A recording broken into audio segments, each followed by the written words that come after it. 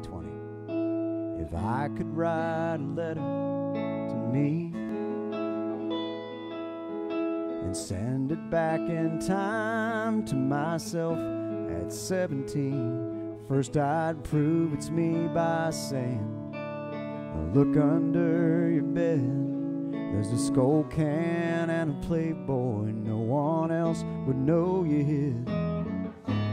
Then I'd say, I know it's tough when you break up after 7 months. Yeah, I know you really liked her, and it just don't seem fair. But all I can say is pain like that is fast and it's rare. And oh, you got so much going for you, going right. But I know at 17 it's hard to see past Friday night. She wasn't right for you, but still it feels like there's a knife sticking out of your back.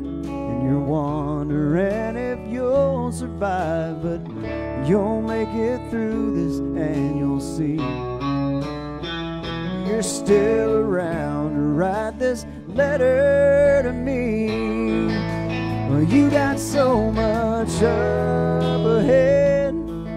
You'll make new friends, and you should see your kids and wife.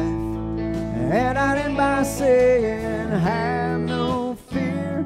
Well, these are nowhere near the best years of your life.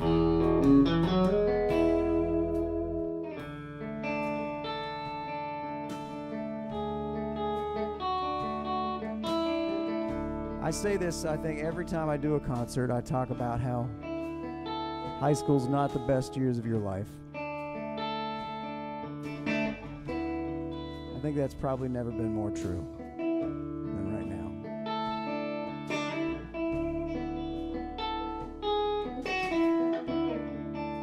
I mean, you don't probably get a prom this year. You don't get graduation. You don't get to walk across that stage.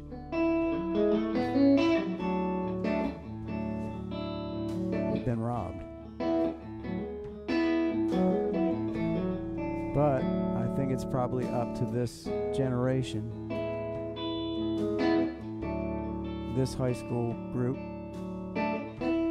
missing out on so much, to take a look at what's happened and figure out how your generation's going to be better prepared and able to answer this. Make something good come from this. You got so much up ahead. You'll make new friends, and you should see your kids and wife. And I'd end by saying, have no fear. These are nowhere near the best years of your life. Guess I'll see you in the mirror, and you're a grown man. P.S. Go hug Aunt Rita every chance you can. And oh, you got so much going for you, going right. But I know at 17 it's hard to see past Friday night. Tonight's a bonfire rally, you're staying home instead, because if you fail algebra, Mom and Dad'll kill you dead. But trust me, you'll squeak by, get a C. I'd say have a little faith, you'll see.